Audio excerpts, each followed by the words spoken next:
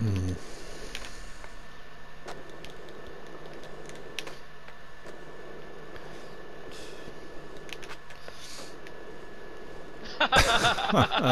I took a Rottweiler. I took with James Bond dog villain. A villain dog for James Bond. Look at that.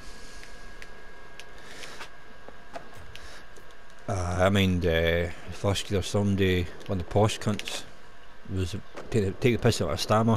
I was like, Ken, what? Just got up and fucking hooked him. And he was like, wait, like what you doing? I was like, kicking your fucking head in.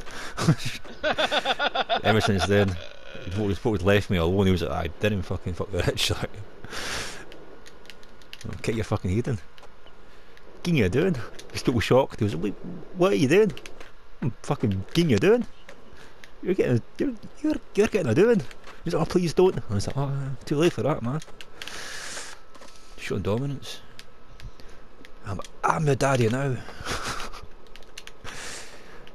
Then I went to a greenhouse and it all turned silver. No, joke. I didn't have.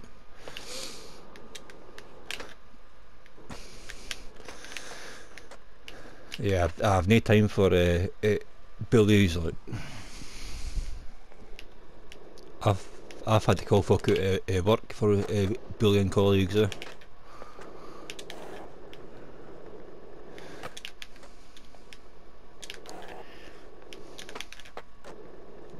no time for that, man. Life's too fucking hard already without fucking that shit. Like, especially with most children, man.